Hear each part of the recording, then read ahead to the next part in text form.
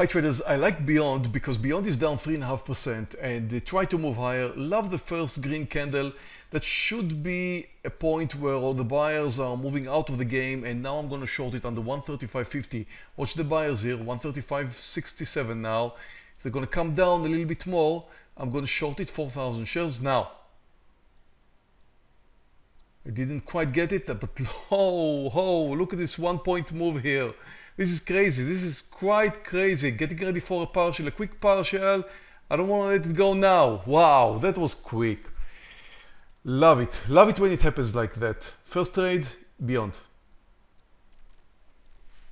Watching Boeing for the same reason. Although Boeing is down just 0.6%, I think it should come down too. Try to move higher. Lots of topping tails. I'm about to short. Shorting now. Lots of topping tails here. We should take it under the lows, and I'm doing good. Look at this. Look at it comes down. Of course, not enough now. Now it's getting there. Now it's getting there. Getting ready for a partial. It's a bit extended in my opinion now, but it not really. Oh, it's very volatile. Okay. It's back to the lows and more. Getting ready for a partial now. I don't want to let it go. Good. Get over $3,000 in profits now. Took my partial. Wow, second trade. Just few minutes into the trading session, I'm up at around $6,000, just two trades. WHKS, same reason. A probably gap and go trade. It's down 3.2% and I'm about to short here. Now I'm short. It's a nice reversal. Again, failed to move higher. Lots of topping tails. Should come down. Look at Beyond. Just look at Beyond. Crazy. Almost 4 points here and I'm about to close it. I'm going to close my last 100 shares. Here it comes. Over 4 points. This is crazy. I took my partial at less than 1 point and all red candles. I just think, okay, it's pulling back up now. I'm closing it. I just think I could possibly short it later at a better price.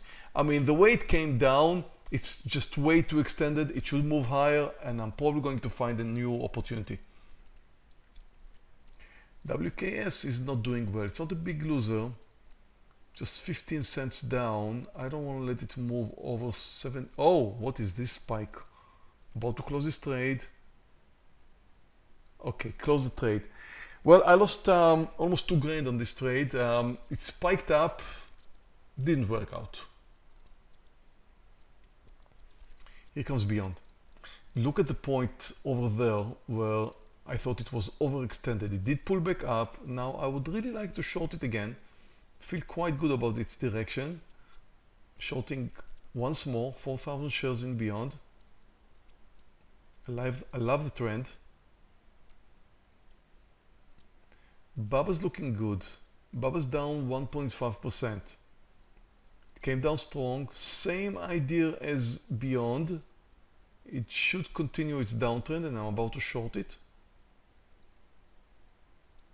Now, short Baba, it looks good. You know, Baba's trending lower, Beyond's trending lower, the market's trending lower. Look at the S&P and look at the Nasdaq. The interesting part here is Nasdaq. You see, the Nasdaq has some kind of a bear flag formation here, and it looks like it's about to come down. Usually we only trust the S&P. The S&P came down quite a bit from the highs, as you can see here. So it's likely to follow the Nasdaq. Sometimes the Nasdaq is our crystal ball. It tells us what the S&P is about to do. And what's important is what the S&P is doing and not what the Nasdaq is doing. So I'm guessing the market should come down. That's why I'm short now. And as you can see here, Beyond is green now at around $800, and I've got like $800 too in Baba. So they're all coming down nicely with the market. I'm about to do the same thing with Boeing. Second trade in Boeing, smaller size than the first trade. About to short 2,000 shares. Okay, now, so you see, Boeing, on the other hand, is stronger. As you can see, it moved up quite a bit. But I'm looking at the S&P 500, and you can see here that the S&P is about to join the Nasdaq. Nasdaq is at the lows right now and about to break down. Again, a nice bear flag formation over here, and I think that both of them should come down too. So you see, Beyond is holding down, Boeing just came down, Baba's looking okay. So all of them are looking down, and I'm expecting a new low at the S&P 500, which should probably take me to my partial point in all my brand new 3 trades here, Beyond, Baba, and Boeing. So I'm hoping for a new low. I did get a new low. Look at the Nasdaq here. It just moved to a new low, but for some strange reason, Beyond is approaching my stop loss point, which is right here, this resistance line over here that you're seeing here. And already down $5,000, which is actually going to move me to red territory in Beyond. $6,000, about to close. There's no future here. Closing. Well, I took the risk in Beyond. I shouldn't have done that. I took the same size as my first trade. That was a mistake. I'm out. It's going the wrong way, although I was right about market direction. Market did come down, but Beyond, for some strange reason, moved higher. And Baba does the same. I'm down 3 grand. I'm not doing well. I am not doing well. I need to close this trade too. Again, look at this resistance point here. It's just crossing here, and I'm about to close. I'm closing it. Well, that is an interesting day. I just had a loser in Beyond, a loser in Baba, and I moved to red territory, although I was right about market direction. You see, the S&P did come down under the lows, Nasdaq did come down under the lows, but all my 2 trades, actually 3 including Boeing, is not doing well. Look at Boeing here. It's back to my entry point, and now it's moving higher, and this small pullback from the highs, from the lows here at the S&P is taking me out, and I'm about to close my Boeing trade too. Right about market direction, wrong about choosing the stocks.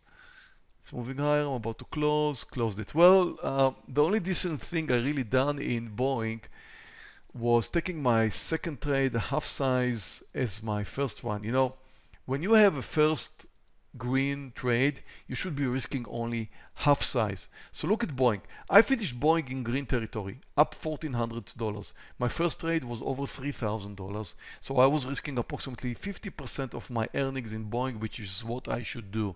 On the other hand, I took Beyond at the same size and actually let it ride a little bit more than my first trade. I trusted it, true, but I forgot it's a Friday. And sometimes on a Friday, the market just doesn't go as much as you expected. Look here at the Nasdaq. You see, we did come down under the lows, but we spiked back up. And that's a typical Friday. And, well, that's something I did wrong. So I should have traded Beyond half size or less than my first trade. I should have finished in green and Beyond. And of course, you know, Baba is a loser and WKHS is a loser, but I should have finished at around 0 anyway today. Well, the art of starting up $6,000 and finishing down $6,000. I should be writing a book.